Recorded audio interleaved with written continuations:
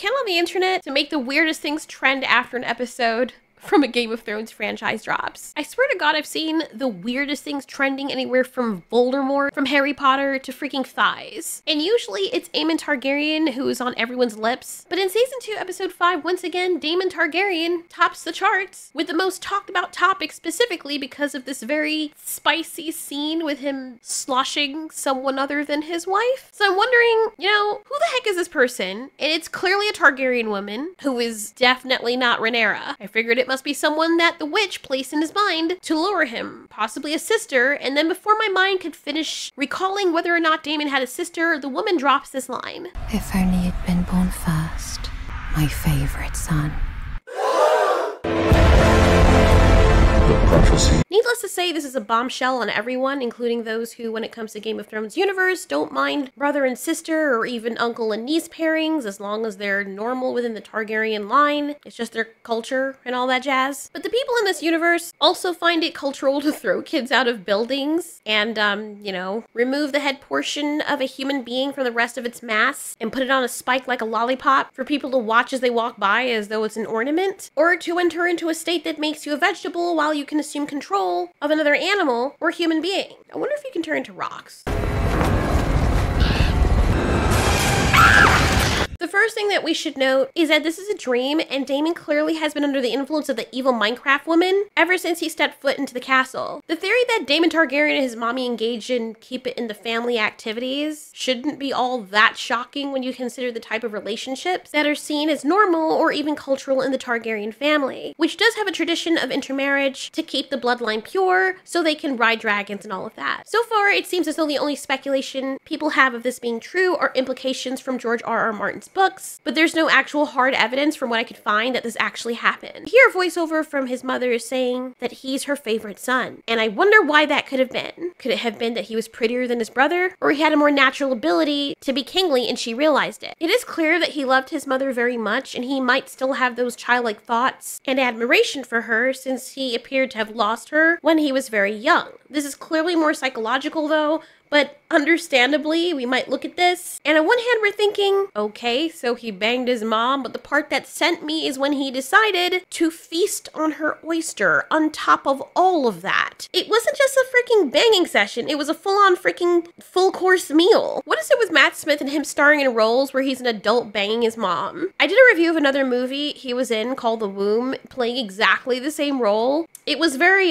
just wow. And that movie was very problematic because they use an actual freaking child with a lot of those scenes. I mean, Jesus Christ. Yeah, they need to seriously investigate the person who was behind making that movie because it was full-on soft adult entertainment with a freaking real-life child. Anyway. Daemon Targaryen is a complicated and morally gray character. His actions and motivations often show a deeper psychological struggle. So his relationship with his mom, going back to the start of it all, might help people in understanding his character and his darker tendencies, but it doesn't mean we should put it past Game of Thrones using this for just shock value. I mean, Game of Thrones is known and famous for its shocking and taboo storylines. Introducing something so controversial would fit right in the show's history of pushing all these boundaries, but this is still a theory. There's no solid evidence in the episodes or in the books so far as I know that confirms that he had a relation like this with his mother. Most of all the buzzing around this theory, again, is just the dynamics of the Targaryen family and people thinking, oh, well, it's possible because, I mean, other things have happened in a similar vein. Honestly, I think it's just the witch's way of screwing with him and messing him up. Then I'll be dead, and none of this will be my problem. It's a pity, don't you think, that you never knew your mother?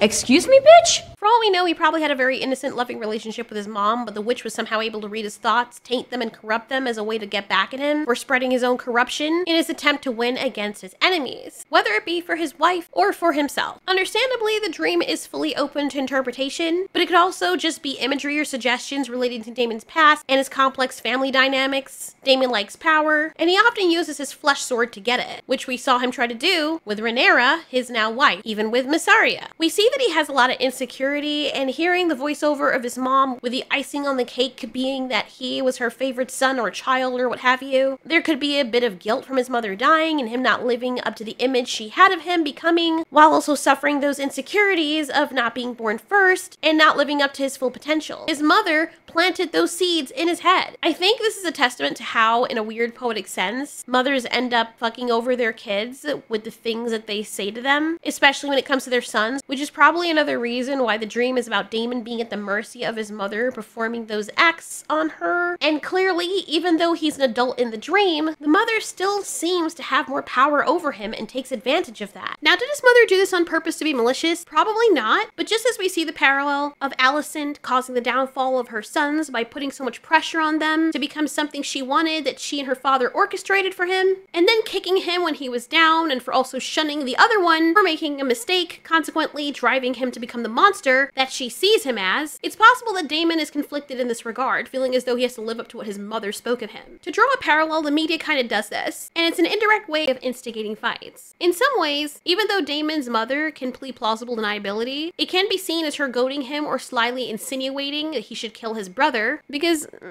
just listen to what she says. You were always the strong one, the finest swordsman, the fearless dragon rider. Do you hear what she's doing here? Her talking him up like this and indirectly putting down his brother was part of the issue. But I have a feeling that his mother might have been taking advantage of him, and he's imagining her saying those things to him because it's probably how she used to talk to him. For him to have a dream like this, it's possible it could have been an accident. I don't know if you have an accident about spizzing your mom. It's like having an accident about spoozing your dog. Shit's weird.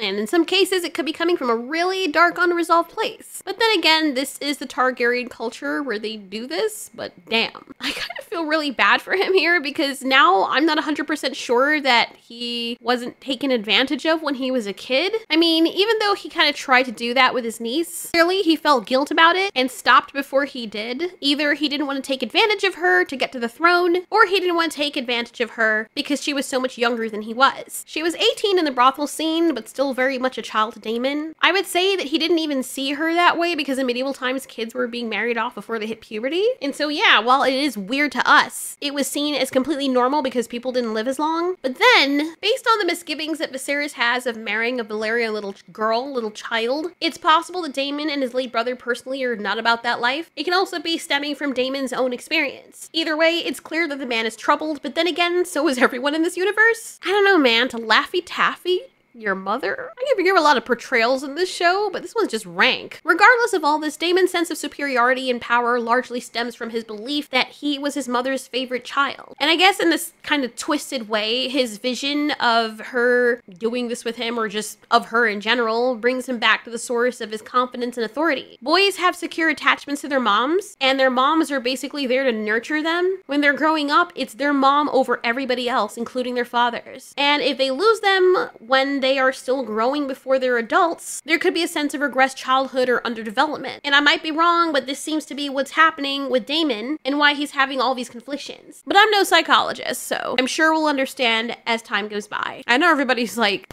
what is going on? What is going on out here? What is going on? I didn't...